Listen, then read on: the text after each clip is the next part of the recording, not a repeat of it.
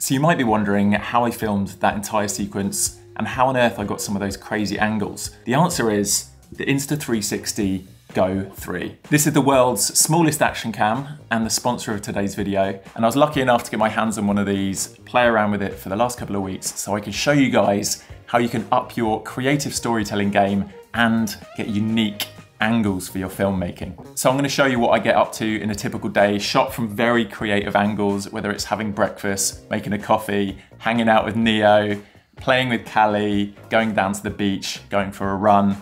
All of the things I try and do most days. And I'd love to know at the end of the video what you think of this little guy and whether you'd add him to your camera bag.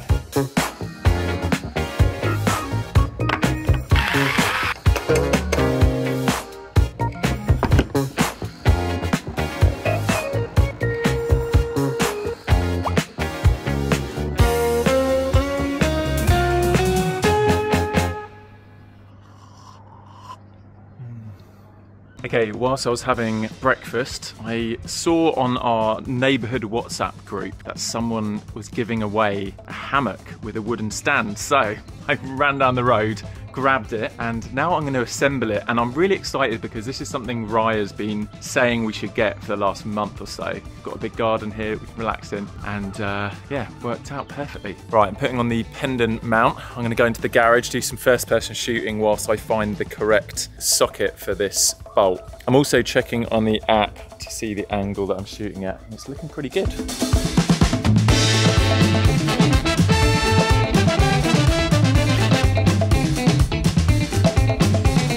Switching to a mount I can hold in my mouth so I can just kind of look down whilst I'm getting everything in place.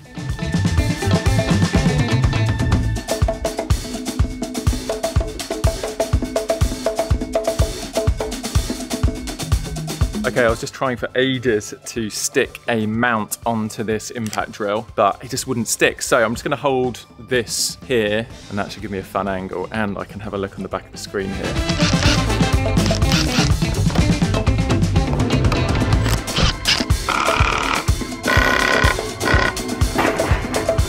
Oh yeah.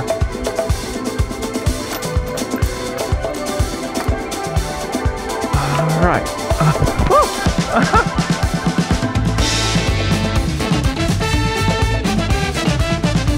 That is awesome. Right, Neo has just woken up from a nap and I am just playing with him for a little bit. I've just had some lunch. Neo's just had some lunch as well. Yay! Yay! Okay, I'm teaching Neo how to solve a Rubik's Cube. You gonna pay attention? Okay, it's all jumbled up and we're gonna make it one colour each side. Okay, let's go.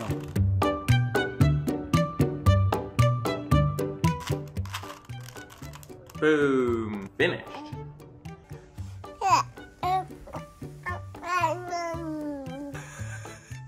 This is such a fun shot.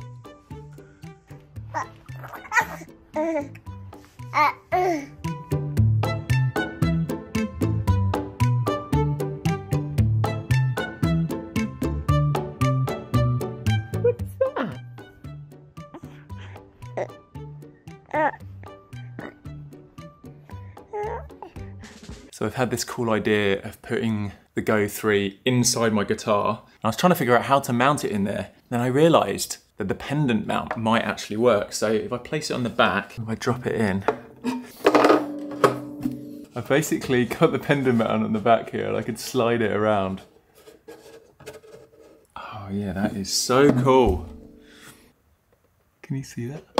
Oh, oh no.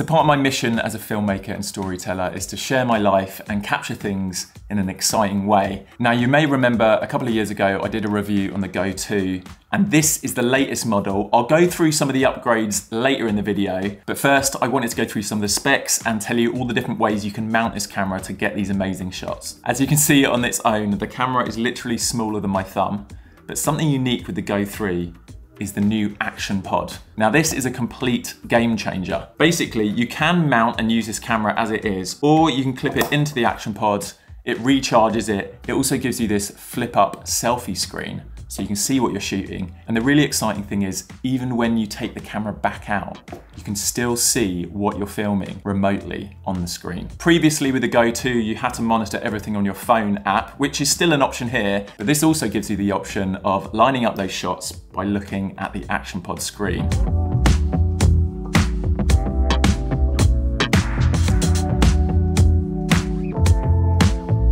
Now, the thing that most excites me about the way that this camera films is if you're shooting in the free frame video mode, you can basically rotate the camera 360 and it completely levels the horizon because it's shooting in a 1-to-1 ratio, like a full circle. So it allows you to crop in post into a 9:16 vertical or 16:9, which I'm showing in this video. And then you can adjust or change that as you please, or even use that to rotate the image. So I used it when I was screwing up the blender in that first sequence. So I could rotate the camera as it's doing that in post, which you cannot do when you're shooting on normal cameras because they're a fixed ratio. It also means that the stabilization is incredible. So the flow state stabilization in this means that you can shake it, run around, do a lot of handheld stuff, and it comes out buttery smooth. So when shooting in video mode, it now shoots in 2.7K, which when upscaled to 4K, like I've done in this video, you really cannot tell the difference. Now, the reason I love talking about a camera like this on my channel is that it's so accessible for people. I think a lot of the cameras I use in most of my videos are very expensive. The lenses are very expensive. The whole setup is going to be thousands upon thousands upon thousands. And it isn't an easy entry point for people, and people that aren't that excited about kind of learning camera tech and understanding settings. I think a camera like this is so incredible because it's fun for people like me that love experimenting and have an in-depth knowledge of cameras, but also it's fun as a small hobby camera for people that just want to film their family, fun outings, and don't want to lug around big cameras. It literally slips into your pocket, and this is a camera I'm probably going to be taking everywhere with me now because it's just so convenient and allows me to shoot almost everything I want to. It's an ultra wide angle, it's got that selfie screen, so it's perfect for vlogging. It's upgraded audio, so it's now got 2 mics on the camera. With the action pod, it now has 173 minutes of battery life, so you could literally take it out all day and not run out of battery, which is an issue I had with the Go 2. I'd have to charge it up multiple times throughout the day. But this is a significant boost in battery life. It's also just so light and convenient to have. And as I put it to the test yesterday, the camera itself is now fully submersible down to 5 meters, so you can take it underwater, get those amazing shots. And living right by the beach and starting to go swimming in the sea, it's going to be really fun to take down there, get those shots that I just can't get with my bigger cameras on my phone.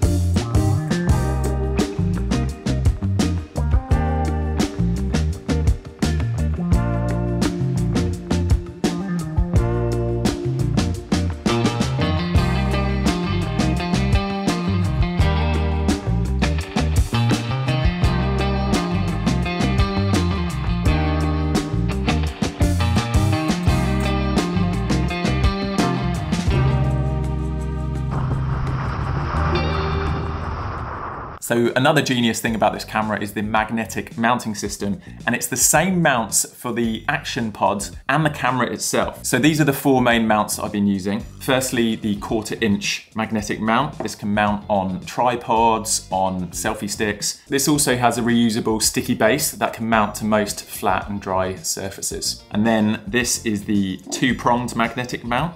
Again, a lot of accessories and mounts have this attachment. Then you've got the clip-in cap mount, and finally the magnetic pendant, which you can use for POV shots. Now for the more secure mount, the tripod magnetic attachment and this one, they actually clip on to the camera. So they clip onto the action pod, and then also, if you don't want to film with the action pod and you want to eject the camera itself, you can actually mount the camera and it can clip in the same way. And that will not come off now until you unclip it. So very, very secure. This is also an upgraded mounting system from the Go 2, which was pretty secure, but it would come off from time to time. Now, if you're doing less extreme action stuff, you just want to walk around or shoot POV, you can shoot with the pendant, which is a genius design. You can raise it up to whatever height you need it. You tuck it under your shirt, and then you can just mount the camera like that. Now, another add-on accessory they sent me was this little wedge. Now, this is quite cool because if you aren't getting quite the right angle, you can attach this magnetic wedge and then mount the camera like that so it tilts down, or I guess you could also kind of spin it upside down so it could tilt up more. And then this, like I said, is for mounting on the peak of your hat, so you can face forward or point down, get some really cool angles. I guess you could use this as a POV mouth mount as well if you just hold it in your mouth. Another exciting accessory is the mini 2-in-1 tripod, which works as a tripod, but also pulls out to a selfie stick, and then you can put the 2-prong magnetic mount on that and use it for doing selfies. Genius. But then finally, a new accessory that I haven't tried up until now was the monkey mount. Now this just bends around and curls around things, and I use this in the opening shot. I actually bent this around my carton of Oatly milk, and I couldn't find another way to mount it in the way I wanted to, but it meant that I had an interesting angle and it could follow what I was holding. I also used it when I was holding my coffee cup. Again, this would be tricky with a heavier camera to get the wide shot you need with a lightweight camera like that. Those shots are really just something unique to having a tiny portable camera like this. I did also try out the fetch stick. It has a little mount for the camera for your dog to run around with, but I couldn't get Callie to hold the stick in her mouth. She was actually just scared of it. So that's why I tried mounting the camera on Callie's back instead. And we got some incredible shots. I loved just seeing her ears flapping around. And it was just hilarious seeing the world from her perspective as she was going up, meeting other dogs, jumping up, looking at things, getting distracted, running over to people. It honestly made me feel like I was experiencing the world through a dog's eyes. I've just mounted the Go 3 on Callie.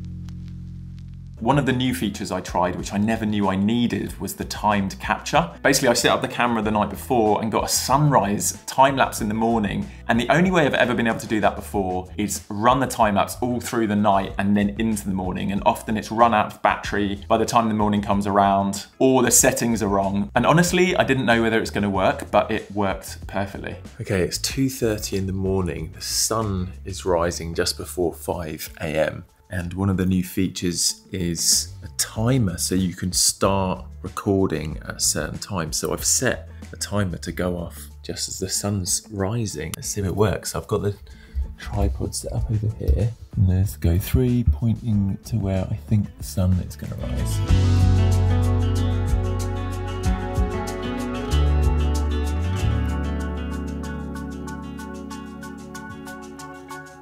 Now, something I'm very excited about in the upcoming series, Converting My Beetle, is using this camera as a POV shot, either mounting it on my chest, in my mouth, Also clipping it to tools I'm using, so having a power tool, having it mounted, getting those close-up shots, and also mounting it inside areas in the car, underneath, as I'm unbolting the engine, things like that I couldn't really get when I was shooting my last series with my van. A lot of the time lapses and stuff are from further away, wider shots. I couldn't get my big camera inside some of the areas I wanted to really show me undoing things.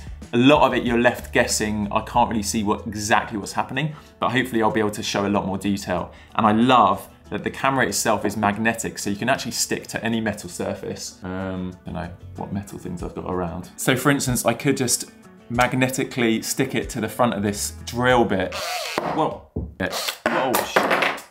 I could magnetically mount it onto the front of this drill bit and get just a slow shot of it turning. I'd like to see you try and do that with any other camera. So for those of you watching that have an Insta360 Go 2, I'll run through some of the upgrades and new features with the Go 3. So along with the pre-existing mode, video, pro video, which is now free frame, slow-mo, time shift, which is for doing hyperlapses, and time lapse, which is for static time lapses like I did at the sunrise.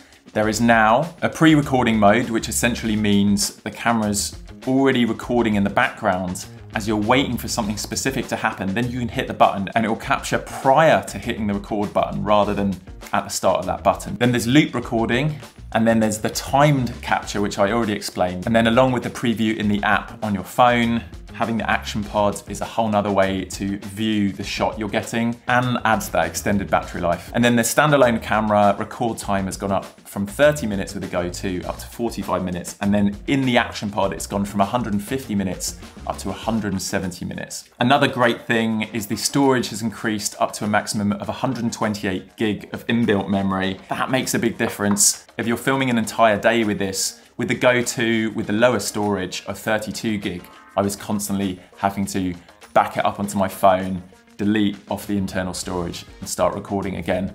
And that was very time consuming. So I think having even 64, like this specific model does, or 128 gig, you could shoot all day and have no storage issues. And then the audio quality has boosted as well with the 2 mics on the camera versus 1 on the Go 2. I've headed back out because I want to go for an evening run. I've got Callie with me again. It's very windy, so unless I find some shelter, I'm not going to be able to chat much.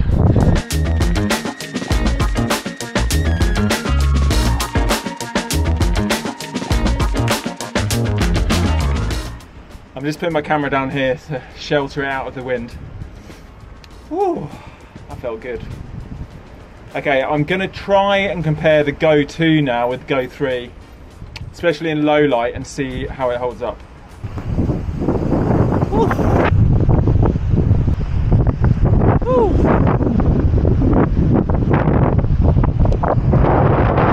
Callie! Callie, come here!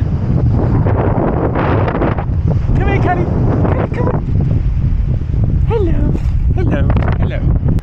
I've ducked into some shelter and we're going to do the audio test again. This is the Go 3. And this is the Go 2 audio, so I don't know if you can hear a difference.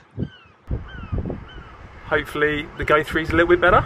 I had some more fun thinking of creative ways to use the Go 3 and unique shots I could achieve with such a small camera.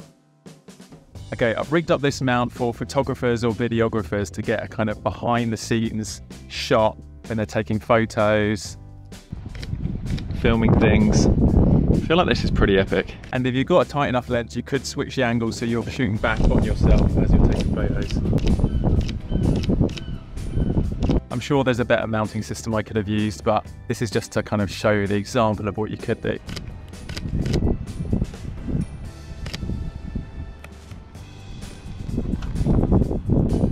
Nice.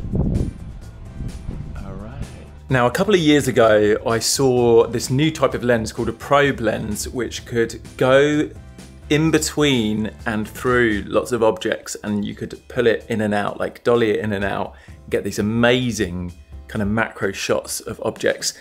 Now, those lenses are super expensive, and I don't feel like I would use them that often.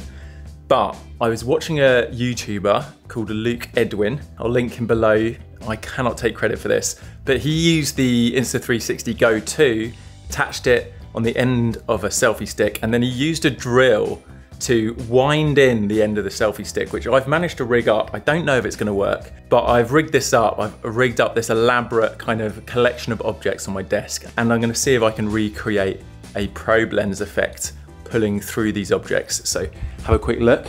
So I've got a cafetiere, a couple of cans of Prime, some fruit, this kind of metal coffee cup holder, and then this little case that was for my neck cooler.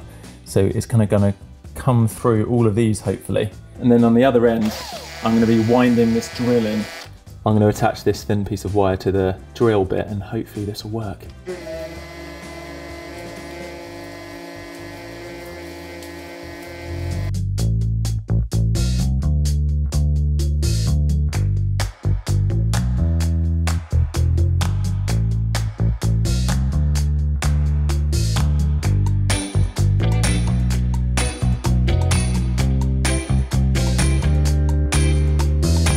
So if I piqued your interest and you want to go and check out the Go 3, I've linked it in the description below. Thanks again to Insta360 for supporting my channel, and I'll see you in the next video. Peace.